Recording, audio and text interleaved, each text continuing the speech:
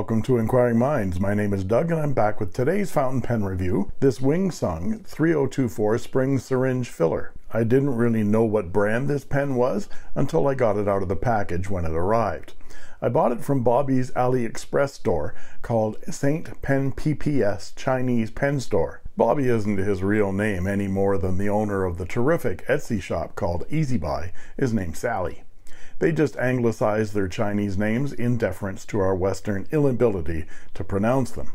Thank you. I've been buying stuff from Bobby for a few years, starting with his eBay store and then following him to AliExpress. His naming of his AliExpress store isn't to help us with Chinese pronunciation, however, and has more to do with tricking shoppers into thinking he's a pen BBS dealer. He's not. He takes it one step further, which kind of annoys me, and he names all of the pens he sells in his listings with the store name Saint Pen PPS. So this Wingsung 3024 becomes the Saint Pen PPS Prise Piston Filler Ink Pen.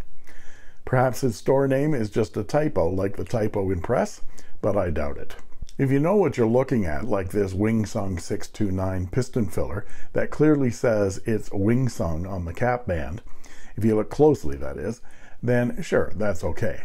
But when it's something like I've never seen before, like this Wingsung 3024, then you have to wait until it's in your hands to know. I bought this pen last summer, and back then, this was a new item. It looked to me like it could be a new, lighter, and slimmer version of the Moonman T2. For $5 US, I kind of doubted it, but I was fascinated to see the two pens next to each other. This Wingsung 3024 might be a cheap knockoff of an overpriced Italian pen. Let's take a look and see right now.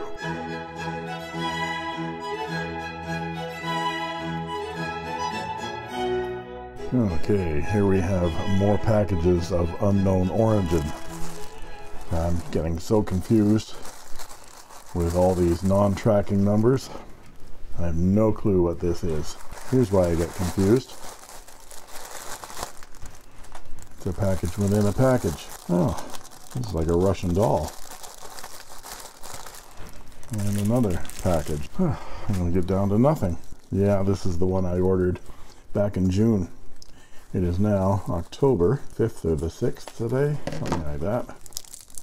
I ordered this because it resembled a Moonman T2, and it had no real name on it. It has 3024. No other branding on it, just some Chinese character. It might be a Wingsung, not sure, but I thought it might be a refined or redesigned T2 because it's a spring filler like the T2, which was a copy of the Stipula Ventadu, as a matter of fact, and this is in fact a Wingsung. So this is Wingsung's copy of a copy, Wingsung 3024. So I thought I'd put this up against the Moonman T2, the copy of the Stipula Ventadu, and see how the pens compare with each other in quality. I'll show the parts and features of this pen, some size comparisons and measurements, and then provide a writing sample. And then I'll talk about what I like and what I don't like so much about this fountain pen. First, let's compare and contrast the Moonman T2 with the Wingsung 3024. You can see my review of this Moonman T2 by clicking right up here. This pen, like many Moonman Mahjong Asvine pens, caused some amount of knicker twisting when it came out because it was accused of being a direct rip-off of the Stipula Ventadu.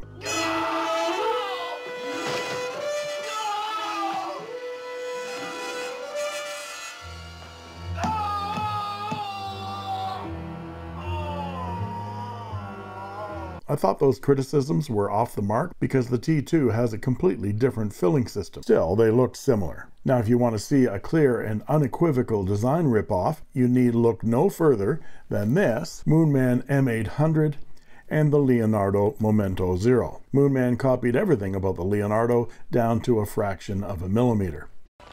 Oh, that's not right. No. There are only two differences between these two pens: the number of cap rings and the lack of a removable blind cap and extended converter on the Moonman. That's it, other than workmanship and the quality of the acrylic. Otherwise, they are identical. But the Stipula Ventadoo is a piston filler, and Moonman decided to be a little bit more innovative with the T2 by changing the filling system to this spring piston, which I think is very clever. You can see from this photo that the Ventadoo works by twisting the chrome end knob to move the piston, but the T2 has the removable cap that exposes the spring-loaded piston. This is actually an improvement on the Ventadoo's mechanism, as this is now a one-handed operation to fill. And I've got a spring syringe that uses the same mechanism. It's very convenient for ink filling, but mostly I use it for cleaning. These were available for a while on AliExpress, but I can't find them anymore. You can get the cartridge converter size spring syringes though. Wing Sung Jr. must have thought this was really clever because they copied it completely, but made a pen that was much lighter and slimmer than the T2. Let me explain, if I can, what I mean by Wing Sung Jr. You see, there are two Wing Sung pen companies. I like to call them Wing Sung Sr. and Wing Sung Jr. They are both owned by Hero. Wing Sung Sr. makes all of the wonderful upscale fountain pens like the Wing Sung 699, the Wing Sung 629, and the Wing Sung 601. As well as this new, hugely expensive Wing Sung 630 with a 14-karat gold nib, and it's a piston filler copy of the Mont Blanc 149. People have been asking me to review this new Wing Sung 630, but my pocketbook can't afford to spend the $200 US on a Chinese pen, even if it is for the team. But back to the point. So Wing Sung Sr. makes the, by Chinese standards, high-end fountain pens, usually with model numbers in the 600s. By contrast, Wing Sung Jr. makes the less expensive student model fountain pens, usually with model numbers in the 3000s, like the $8 Wing Sung 3008 piston filler copy of the TWSBI Diamond 580. Where I'm very fond of many of the Wing Sung Senior fountain pens, I'm not impressed by any of the Wing Sung Junior pens, until now, that is. I think this Wing Sung Junior 3024 is actually, in some ways, an improvement on the Moonman T2. Let's take a look, and I'll explain. Overall, the pen is the same length as the T2, but thinner and significantly lighter by 11 grams. That's because it's made mostly out of injection molded plastic, where the T2 is made of metal and turned acrylic. The cap is much shorter, and the clip is a nicely springy and usable rectangular shape rather than the teardrop shape of the T2. There's a wide chrome cap band with Chinese characters laser etched on the front, which I assume says Wing Sung, and the model number on the back. The top half of the barrel is injection molded plastic, followed by another chrome band, which is actually the chrome plastic housing for the spring filler, which is under the unscrewable bottom half of the barrel. This blind cap is also very light injection molded plastic, as you can see from the dimple on the bottom. The spring piston mechanisms are the same by function, but the Wing Sung parts are made of injection molded plastic, where the T2 is all metal, and the T2 is disassemblable, where the 3024 is not, even though that little plastic knob comes off this end and you can remove the spring. You can't get this part out of the barrel. The cap unscrews with 1, 2, and 3/4 turns, which is really annoying, to reveal the transparent tapering plastic section and number 5 size steel pilot style nib and transparent plastic feed. The nib and the feed are pilot-like, but unfortunately not compatible or interchangeable with the pilot. The nib and the feed are friction fit and removable, and the section is very slender. Let's take a closer look at this nib. It has some scroll work, the Wing Sung logo, Wing Sung, and F for fine. The inside of the cap shows no plastic cap liner. The entire cap is plastic with these added metal bits, but it looks like no metal is exposed on the inside, like what we had on the Wing Sung 3008 with that screw that holds the top finial on and corroded severely, very quickly indeed. The cap does post, but not very deeply, but very securely. But it makes it very long, even though that cap, because it weighs so little, doesn't significantly backweight the pen. It's still uncomfortable to write with because of the length. Unposted, it is very comfortable in the hand, although it might be on the small size for people with larger hands. I bought this pen at the St. Pen PPS Chinese pen store on AliExpress for $5 US, and it comes in 4 different colors: blue, green, red, and gold, and in 2 nib sizes, extra fine and fine. Now let's look at some size comparisons. And here is the Wing Sung Junior 3024 spring piston filler with a Moonman T2, a Wing Sung Junior 3008 piston filler, a Pilot 78G, and a TWSBI Echo piston filler. Now let's look at them posted. And here they are posted. You can see they're all very long when posted, except for the Pilot. I put the Pilot in here because that nib is almost identical in size to the Wing Sung. And the Wing Sung 3008 is a piece of total crap as far as I'm concerned. You can see the barrel is split right there. That happened without even being used. Now let's look at them unposted. And here they are unposted. The section on the Wing Sung 3024 is very similar to the size and shape of the one on the TWSBI Echo. Now let's look at some measurements, and I'll be back with a writing sample.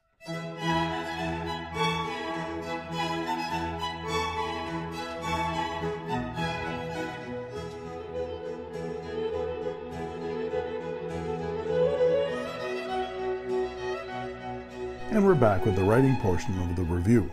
This is Clairefontaine 90 GSM paper, and this is a Wing Sung Junior, that's my name, 3024, and it has a number 5 size steel fine nib. Let's check the wetness. It's decently wet, and the nib is very smooth with some feedback. Not unpleasant at all. And the ink is one I just picked up from my stationery store. It is Ferris Wheel Press Bathurst Blue Denim. Ferris Wheel Press paid tribute to the downtown Toronto fashion district by naming 3 colors after 3 streets in the district: Queen Street West, Spadina Avenue, and Bathurst Street. The Bathurst Denim Blue paying tribute to the Canadian tuxedo denim. And here's a swatch I did of Ferris Wheel Press Bathurst Blue Denim on Tomoway River paper. You can see it's a really nice denim blue with a silver shimmer.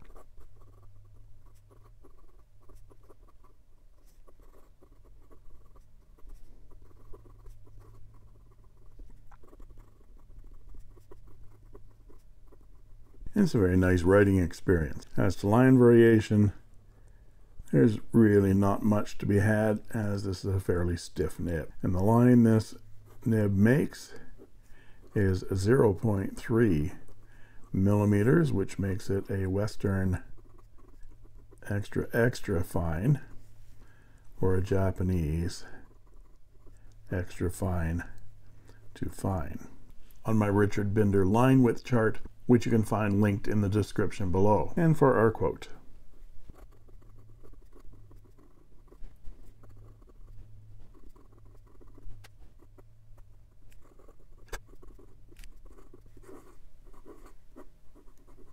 and for some reverse writing,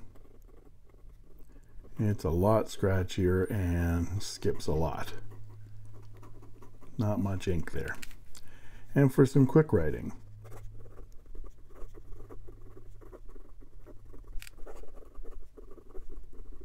well, it's not terrific at keeping up, but you can see you write quickly with it and it runs out. So what do I like and what do I not like about this fountain pen? I mentioned at the outset that I wasn't fond of the Wing Sung Junior pens, as I find them cheaply made, brittle, with tiny scratchy nibs, and as in the case of my Wing Sung 3008 piston fillers, they corrode, crack, and fall apart faster than a TWSBI. That wasn't a bit nice.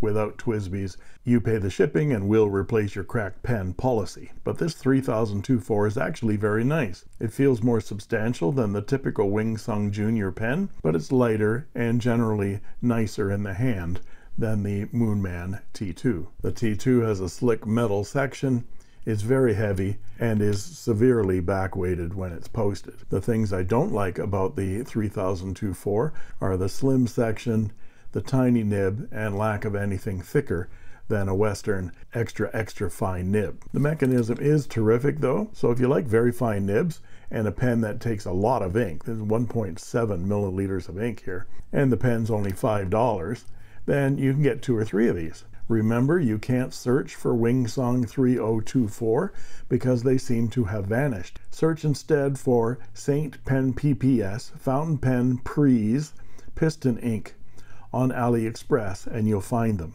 But you have to type it exactly with the typos like I've printed it here. And there you have it. If you like this video, please like and subscribe, and don't forget to ring that bell to get instant notifications whenever a new video is posted. And please look in the description for a link to Goldspot pens, as I'm now an affiliate of the online store, and when you shop at Goldspot using my link, you'll be supporting my channel as well at no extra charge to you.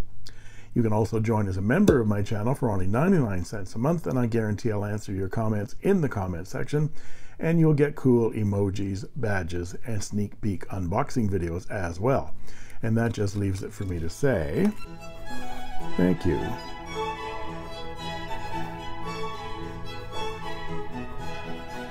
for watching. And that's all she wrote. I made this.